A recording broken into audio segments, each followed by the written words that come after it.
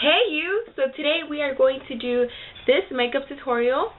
It's kind of like a cranberry golden makeup look. I'm not sure what I'm going to call this yet. It's cranberry shimmer, maybe is what I'm going to call it. I don't know, I've been into shimmer lately, which is weird for me because I'm a matte person. Like I like matte colors and stuff like that. But this is pretty much shimmer head to toe except for my foundation. My foundation is pretty matte. But other than that, there's shimmer and gloss and stuff in this. So I hope you guys enjoyed this video. And if you want to learn how to do this, then just go ahead and keep on watching. So I'm going to start off by using MAC's Soft Ochre Paint Pot. And all this is a base for your eyeshadows. It makes it last longer and it makes the colors a lot more vibrant. So apply that from the base of your lashes all the way up to your brows. All of the colors that we will be using today will come from this Coastal Scents palette. This is the 252 Ultimate Eyeshadow Palette, so we will be using this one. And I kind of want to challenge myself to use this palette more often, like to use all 252 colors. So let's see how that goes. Hopefully by the end of the year I will have used all of them. So I'm just going to take the first tab, and this is the only one that we're going to use. So I'm going to go ahead and put this aside. And on the first one, you get a lot of warm tone colors. There's like, I don't know, a gradient effect from light to darker colors and then neutral colors down here. So I'm going to start off by using this color down. Oh, I already poked it. Now I'm going to start off by using this color right here, and it's a light champagne color.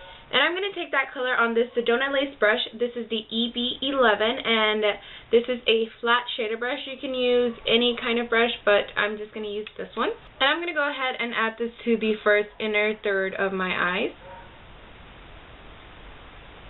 So now using that same flat shader brush, this yellow right here, I don't even know how I can tell you guys, like on the second row, up 3, this color right here. And I'm going to go ahead and add this to the center part of my lid. Just go ahead and blend it into the first color that we added. Now I'm going to take this small angled e.l.f. brush, and I'm going to take this raspberry color right here. It's a little bit darker than like a red, but it's still like a nice raspberry color. And I'm going to add that to the outer third of my eyes. And this one's a matte color. So when you mix matte and shimmer, it makes it a little bit harder to blend, but we're actually going to add a shimmer right over it, so it'll make it a lot easier. I'm going to go back into that yellow color, and I'm just going to overlap it a little bit. Now I'm going to take this shimmery raspberry color, and I'm going to add that right on top. Now I'm just going to use this Coastal Scents blending brush, and I'm just going to blend this outer color out. I'm not really going to blend the first two colors. You don't want to drag it up too far into the crease. You just want to blend out the harsh lines. So now I'm going to take this matte shimmer. So now I'm going to take this matte peachy shade on that same brush. I just wiped off the excess. And I'm going to add that right above the colors to blend them out. You want to do this very light-handedly. We do not want a lot of color. Just wipe off the brush if you think you've added a little too much, and then just go ahead and blend it out. So now I'm actually going to take this darker cranberry color up here, and with that same eyeshadow brush, or that same e.l.f. brush, I'm just going to deepen the outer part of this eye a little bit. You just want to concentrate that color right here on the outer part of the eye. And I'm actually going to take a little bit of that color next to that cranberry color on the same brush. Just a little bit more maroon. And I'm going to add that right at the very end of your eye. You don't want to completely cover the first cranberry colors that we added, but we do want to deepen up the outer part. I'm going to take my MAC 224 and then give this a nice blend. To highlight underneath my brows, I'm just going to take my highbrow pencil by Benefit, and I'm going to lightly apply this right underneath my brows. And I'm just going to use this Bobbi Brown concealer brush to blend this out. And right over that, I'm just going to use the lightest color in this palette. It's like a yellowy white color. It's like white diamond, sort of. And I'm going to add that right underneath my brows. And then I'm going to go ahead and blend it into that corally orange color. For my inner highlight, I'm just going to use the color right underneath that one. It's a little bit more yellow. I'm going to add that right there in the inner tear duct. Make sure to blend that in. So now I'm going to take my NYC's liquid liner and I'm going to go ahead and line my eyes.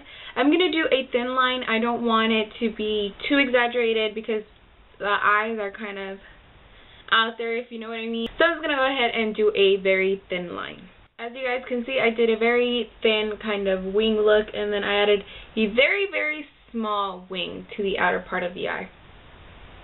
So that the top isn't too top heavy, I'm actually going to take that same burgundy color and a small concealer brush. This one's just by Bobbi Brown. I'm just going to drag that right across my bottom lashes. Then I'm just going to go ahead and curl my lashes and apply mascara, and I'll be using What's Your Type by The Balm, Rimmel's Sexy Curve, and L'Oreal's Voluminous Original Mascara, and I'll be right back. So now I'm just going to take my Amazing Cosmetics concealer, and this is in medium golden. For foundation, I just took my Cover FX G50.